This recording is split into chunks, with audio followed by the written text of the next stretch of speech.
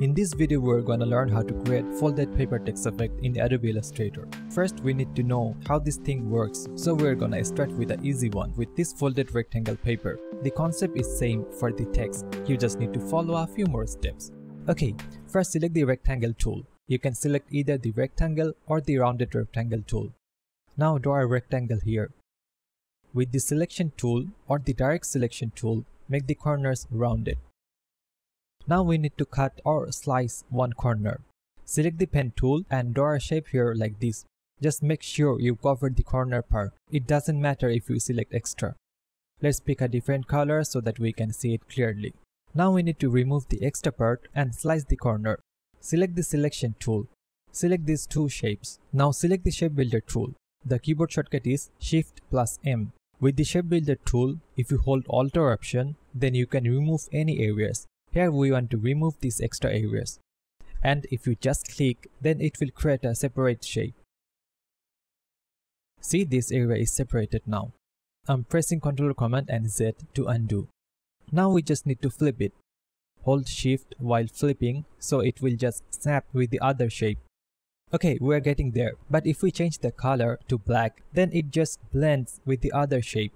To make it look like a folded paper, not just a flat solid color, we can use highlights and shadows, and we can achieve that by using gradient. Click the larger shape and go to the gradient panel. I've attached some panels here. These are the ones which I frequently use. You can find all of them in window. Okay, now click the linear gradient. By default, the white to black gradient is applied and that will do the job here. With the gradient tool, we need to adjust it. For this one, something like this will do. We also need to apply the gradient in the folded part. Select the folded part and now select the eyedropper tool. The keyboard shortcut is I. Now just click in the larger part to copy the gradient in the folded paper. With the gradient tool, adjust the gradient shapes. Okay, this is the main concept. This way you can add different shapes like the top one here. Let's do the text now. First select the type tool. I'll write A, just the A. Now pick any bold, thick font. Right now it's a text, we need to convert it into a shape. We can go to Object and select Expand, or you can go to Type and select Create Outline. Let's pick a blue color for this one. Now like before, we need to slice the corners. Select the pen tool and draw some shapes in the corner. Let's change the blue color for these shapes so we can differentiate from the main body. Hold Shift and click to select multiple shapes and then pick a different color. Now like before, we need to remove the extra parts with the shape builder tool. Select the shape builder tool and hold Alt or Option and click to remove the extra areas. Then just click for the folded parts so they will be separated. Flip the folded parts. While you flip them, make sure Smart Guide is checked. It will help you to snap into places. Now let's use the gradient. For this one, I will use a darker blue to white gradient. With the gradient tool, adjust the gradient. Select the other two shapes and with the eyedropper tool, copy the gradient. And then adjust them. In the last example, we didn't need to add any shadows. It was totally black.